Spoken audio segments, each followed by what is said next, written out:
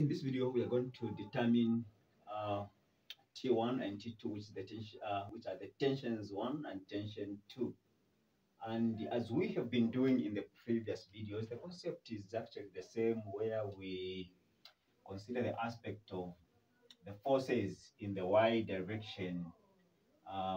When we sum them up, the result or the resultant, when this is in equilibrium, must be equal to 0. So the summation of forces in y must be equal to 0, and the summation of forces in x must also be equal to 0. So here we can come up with a free body diagram. So a free body diagram. For this one, we have this one, which is the T1. Then we have this one, which is the weight. And then we have this one, which is the T2. Then we have this angle, which is 70 degrees. Then we have this, which is 60 degrees.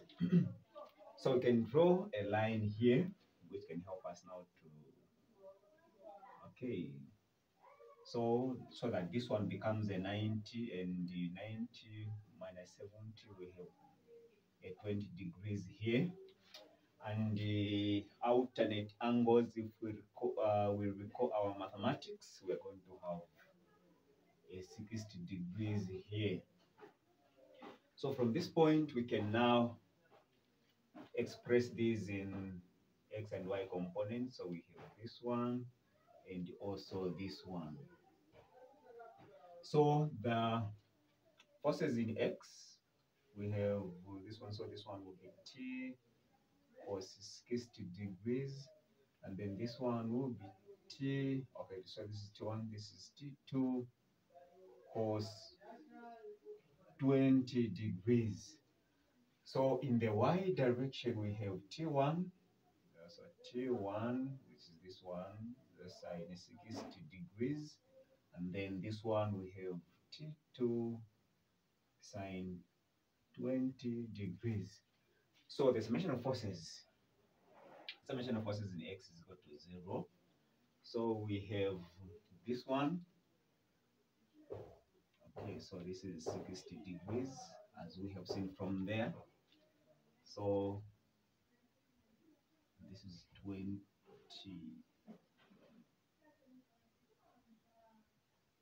degrees. So we have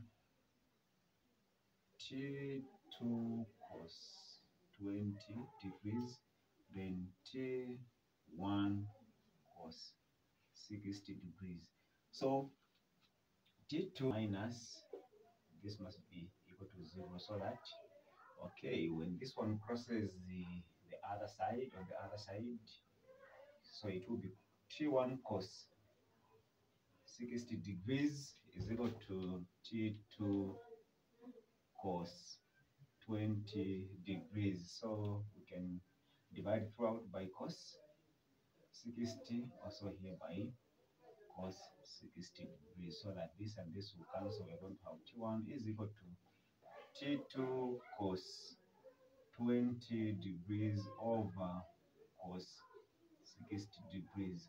So let us call this as equation 1.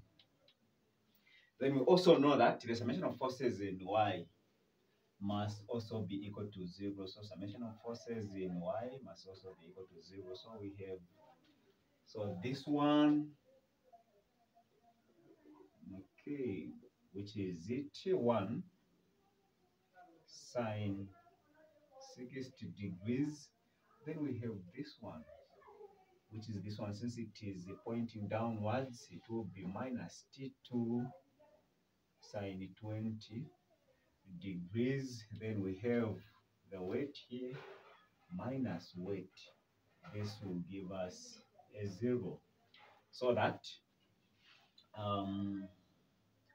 T1 sine 60 degrees minus T2 sine 20 degrees, this must be equal to, when this crosses the cosine, it will be weight.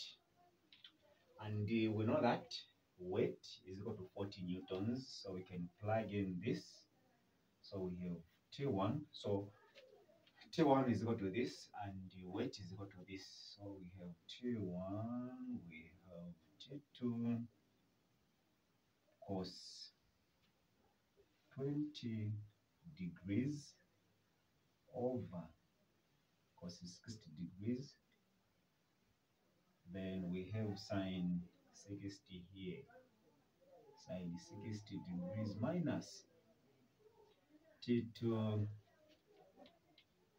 sine 20 degrees, which must give us 40 newtons.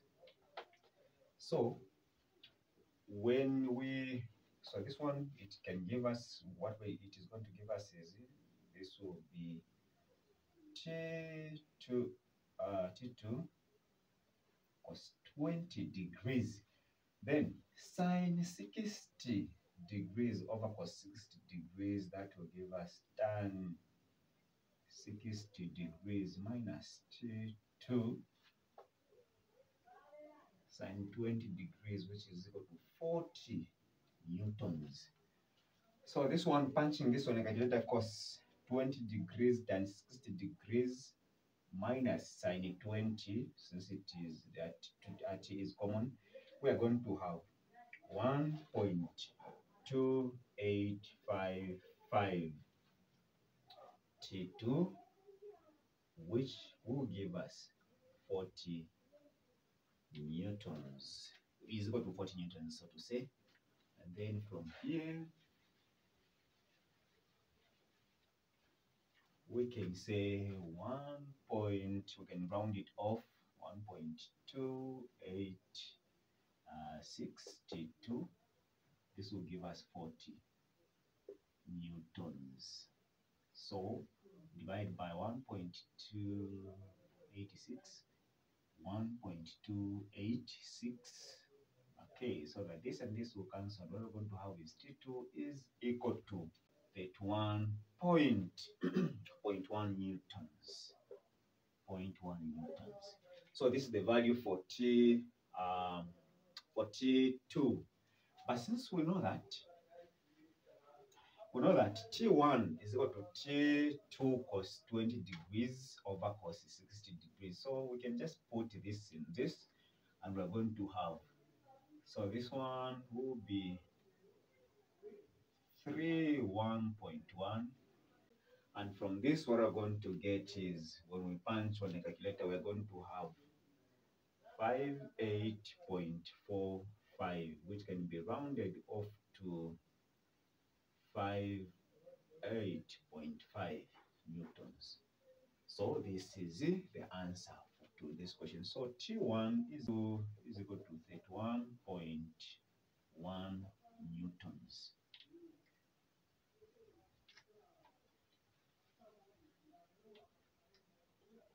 T2 is equal to 31.1 newtons.